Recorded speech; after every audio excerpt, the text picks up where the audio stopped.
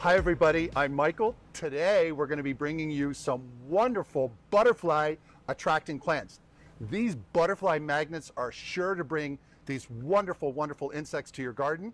So, family, are you guys ready to dig in? Sure am, Mike. Let's grow!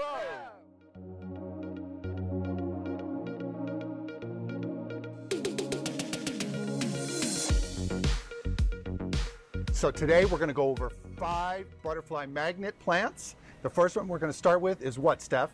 The milkweed. The giant milkweed. So this is a beautiful plant. It's a butterfly magnet for sure. It is the host plant for the endangered monarch butterfly, as is the tropical milkweed and the native milkweed, and we'll talk about them in a second. It has purple flowers. Yes, aren't they beautiful? Look at those flowers, so pretty. This is a wonderful plant.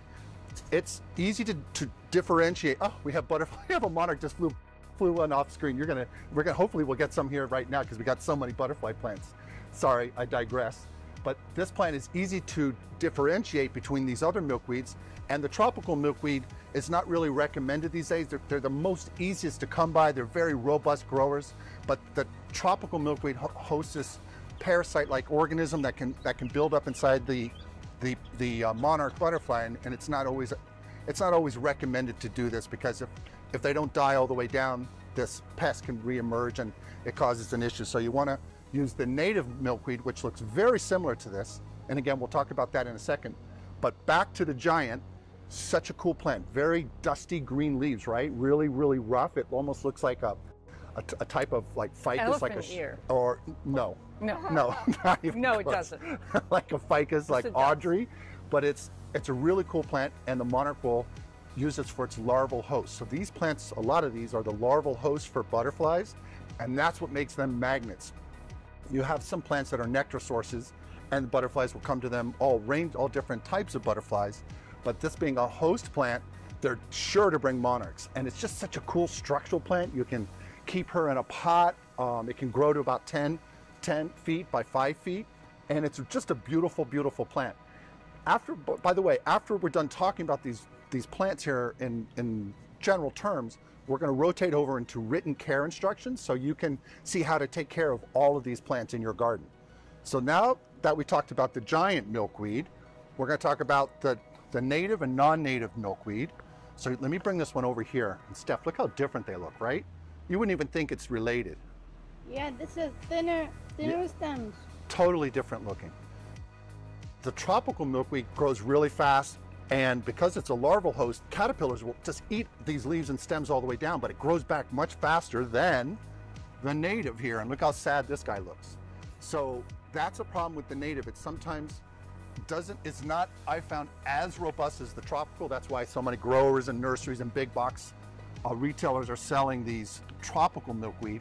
It's because they're just so easy to grow.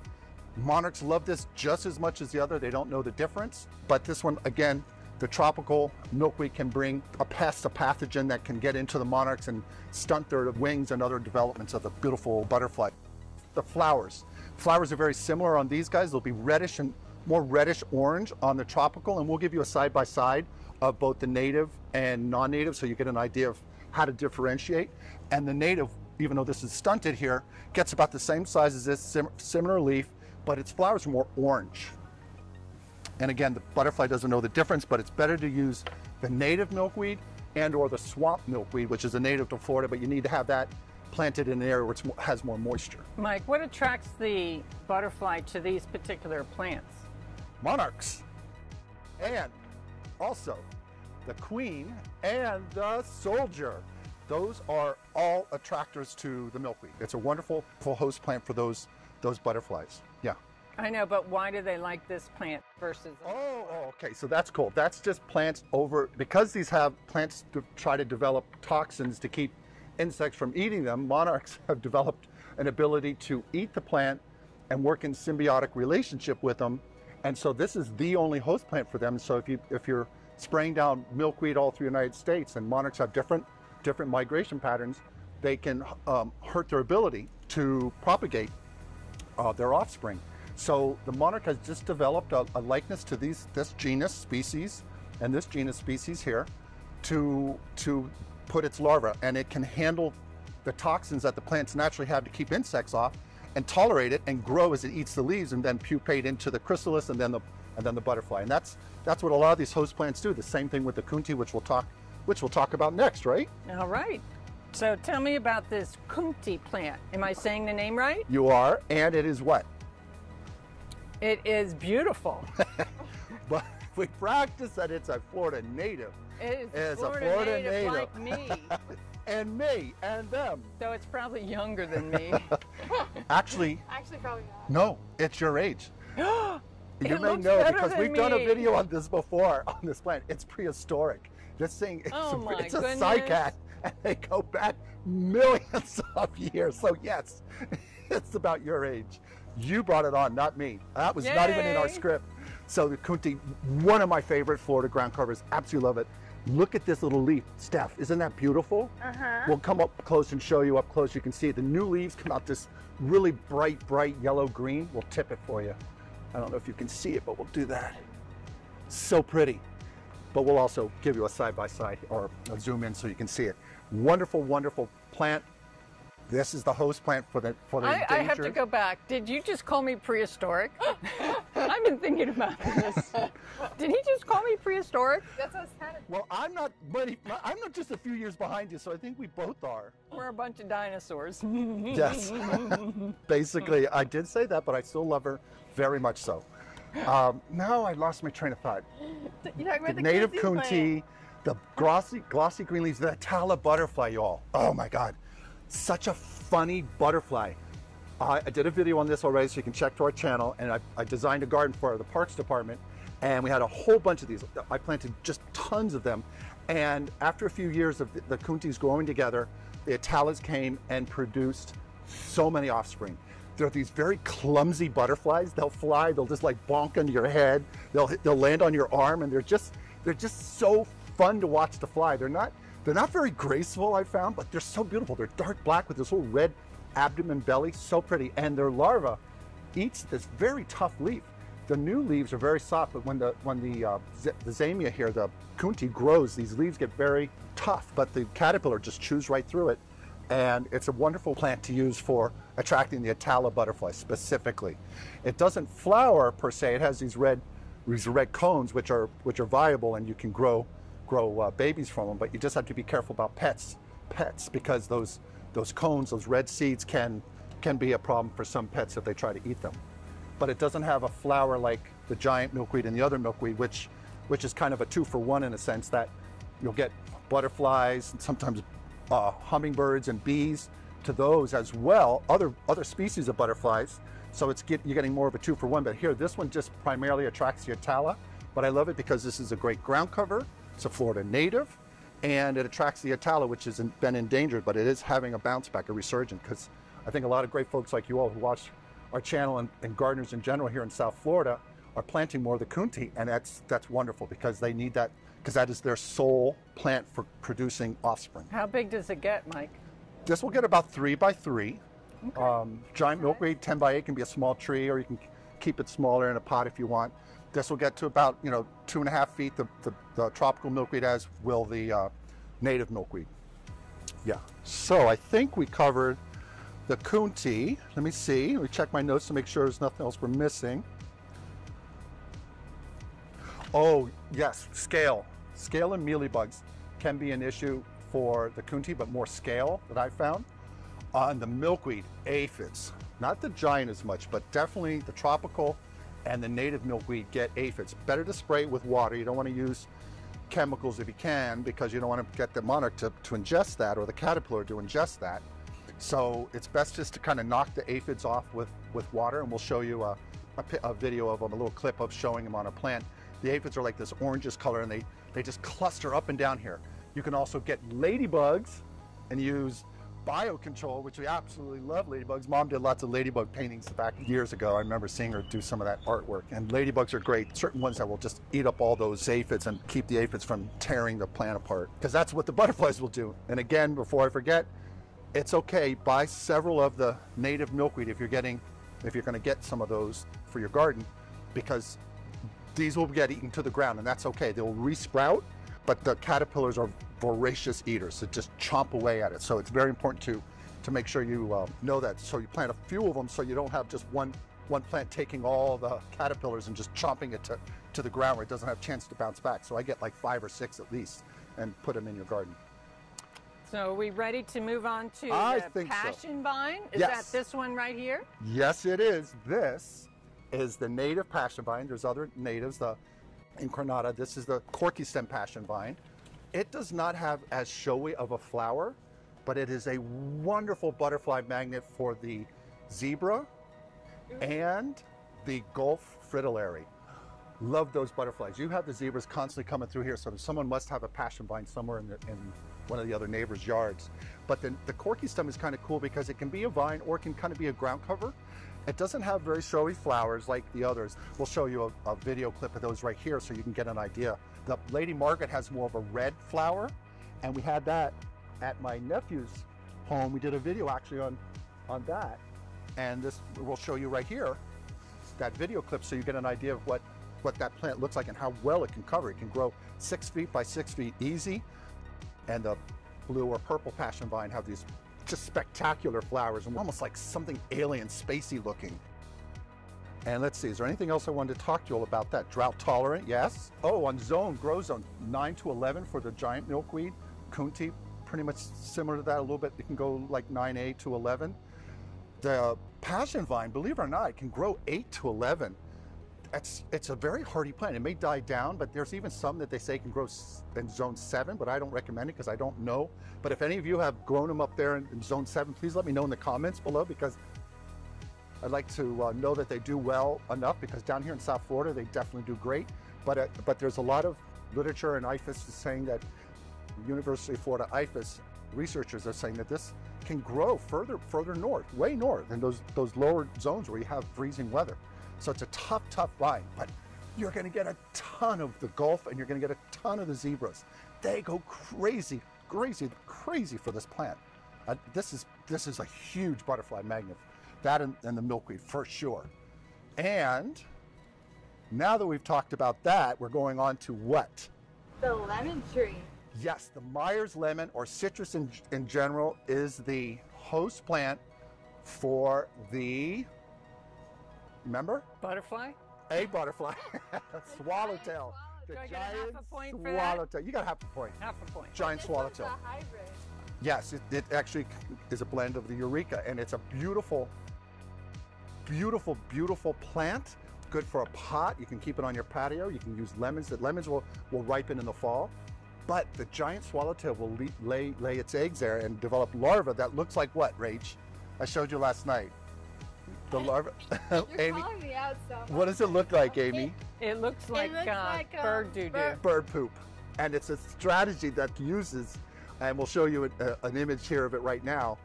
It uses that strategy to keep birds and other wildlife from trying to eat it.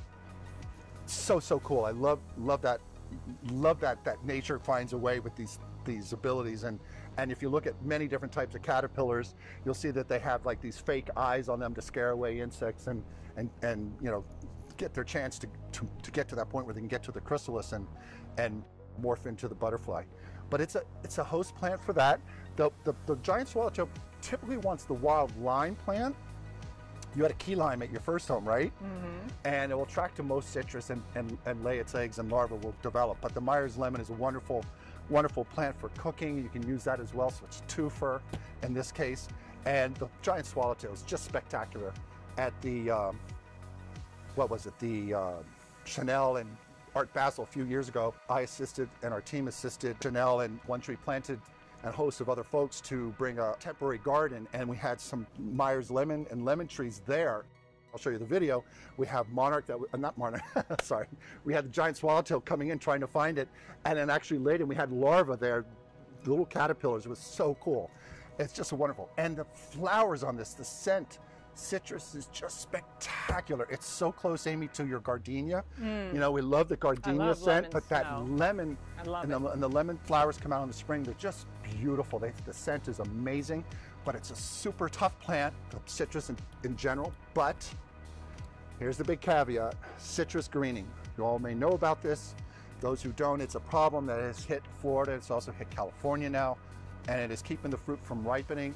So you want to make sure you have a healthy plant on a good sour rootstock, if you can, graft it to a plant that can help deal with just being healthy, because this pathogen can kill citrus, but there's a lot of stuff that IFAS and other folks or researchers are doing to try to inoculate the plant or find a way to control the pathogen or the insect that brings the pathogen to the plant. So that's something to be aware of.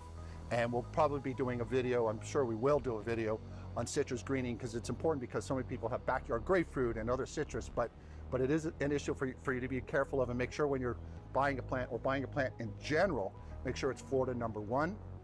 And speaking of all that, now that I've bounced around and talked about so much, we're going to rotate over into written care instructions so we can go over each one of these for you. Oh, bonus plant! Sorry, I forgot. Thank you, Rach. Round. Bonus round. The most beautiful plant. Can you grab that one, Amy? Let's move this one aside. Look at that. Isn't that amazing? That, my friends, is the pentas. Can look similar to the Taiwanese ixora, and we'll be doing another video on low ground covers, so make sure you stay tuned to our channel, because there's been some interest, folks, on wanting to know what are some very low ground covers you can use in South Florida. This is one of them, and this is a butterfly magnet as well. It's not a host plant, but it is a nectar source, and it flowers all the time. It's a perennial.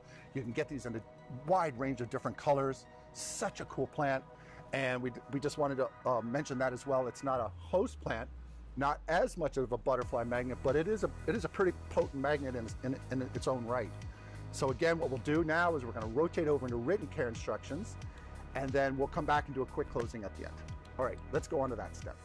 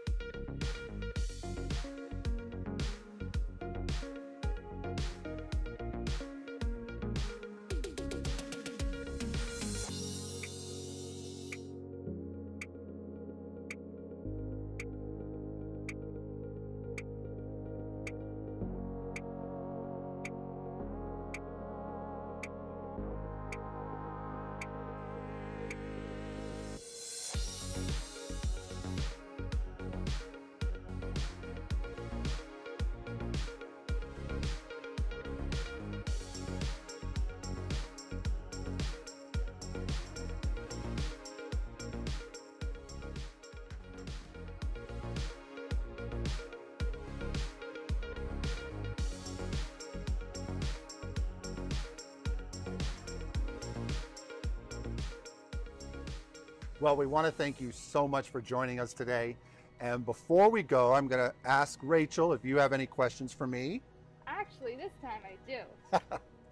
What's that? How big does this lemon tree need to be to get me some lemons? So it'll probably produce, this one will probably produce in about a year from now, year and a half, you may get one or two. And then over 2 or 3 years, you're gonna start getting a lot. So it's gonna, when it doubles in size from this, you'll most likely start seeing fruit occur. But I've seen them fruit at this size. So it's typically about a few years out from when you purchase one, and this is in a 3-gallon. So that's when you'll start getting fruit. And then as it goes, if you plant them in the ground, you'll get more fruit, but you can definitely keep these in a large pot on your patio, and it's just a beautiful, beautiful addition. And when they flower, that scent again, oh my goodness, it's so beautiful. Very refreshing. Yeah, it's one of my favorite scents next to the gardenia. So now I've got, any other questions, Rach, or is that the main one? That covers it. All right, how about you, Stephanie? Do you have a question for me? Actually I do. Can you keep the milkweed and the kunti in a pot, or do you need to put it in the ground? You can keep both of them in a pot. Good question. This will grow a little bit taller in the ground to about 10 feet, but in a pot, it'll do great on your patio. It's got these very unique, super cool flowers. Actually, when I look at this, it's kind of like the passionflower uniqueness in that flower. It's just so structural and strong, you know, very beautiful. And this is like some of our favorite colors, right? We love purple, right? Yeah, purple. We love purple or lavender. And kunti you can keep in a pot as well, or in the ground. Yes, very easily. And with that, I don't know if you have any questions, my dear sister. Nope. So with that, is there anything else we want to tell them to what, Stephanie? Like and subscribe. Please like and subscribe. And comment down below. Yes, if you have any comments, please leave us. Also, if you're just curious about other plants in South Florida that you want to know more about, just leave us a comment and we'll make sure we get back to you. And until the next video, bye. Bye. Thanks so much. Please remember to like, subscribe, and hit the notification bell. And tell your friends and family. We post videos weekly. Thanks.